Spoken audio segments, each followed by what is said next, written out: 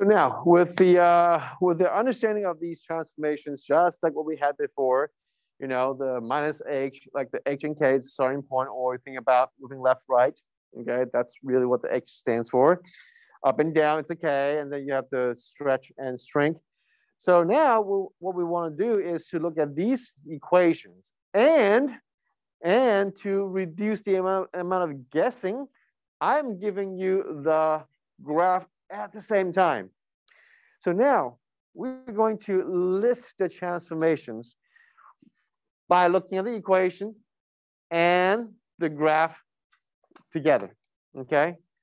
So if you look at the first graph, we're like, oh, you know, square root of x plus 2 and then plus 5.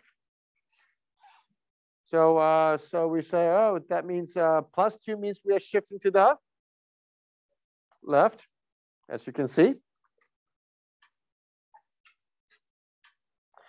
And then the plus 5 means shift up 5 units.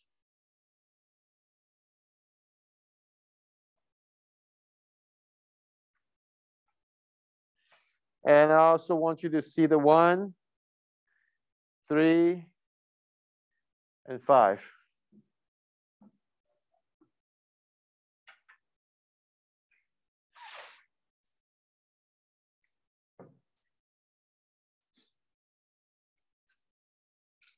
Okay, that's easy. And now let's go ahead and take a look at the one next to it. The next one has a bit more stuff. We can tell that the starting point is going to be 3 comma negative 1 right here. We can say it's shifted to the left. No, sorry, my bad. I mean, it's shifted to the right. 3 units.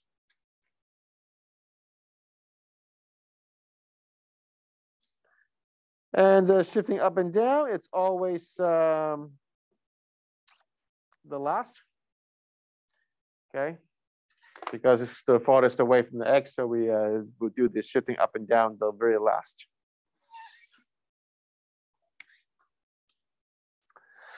And now, what about the 2 and the minus in front of the square root? So the 2 means a vertical stretch by 2. So if you look at the parent function, we only go up 1 unit every single time, right? Up 1 unit every single time. Or now, because of the negative, it's being reflected. So reflection over the x-axis. So that's why we would go down, and when we go down, it's not 1 unit, we go down by 2 units. So we'll still go to the right by 1, 3, and 5, but then as we go down, it is going to be 2 units every single time. Okay, so make sure you can see, and the standard is this. If you ask yourself, if you cover the graph and the transformations, if you just stare at the equation, would you be able to write down the transformations? Would you be able to picture the graph if you just stare at the equation? Okay. And then the graph to the right, okay. We can clearly see that it's going to shift up 5 units, and we put it dead last. But now, what does a 2 mean? That 2 always causes some trouble. The number in front of x, it's always going to cause some trouble. What does that 2 mean? It is what? Compression which way? It's a horizontal. Okay, now I'm going to put a blank right here. By, okay.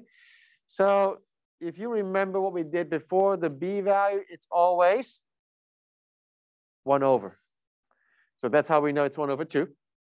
And because it's a number less than 1, so that means it's a compression or a shrink, either way. Okay, you can choose either word, either shrink or compression. So, well, typically we move to the right 1, 3, 5, 7.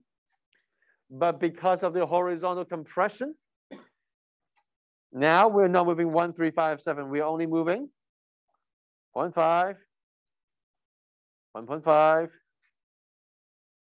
2.5, and 3.5. And do we show, does it show on the graph? 0.5, 1.5, 2.5, and 3.5, okay? So it's very evident from the graph.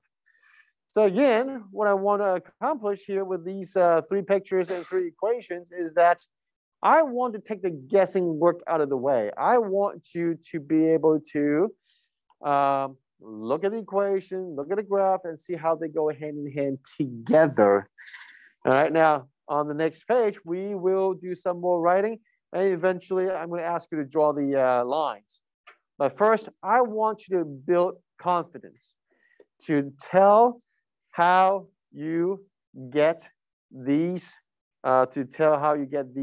transformations, okay?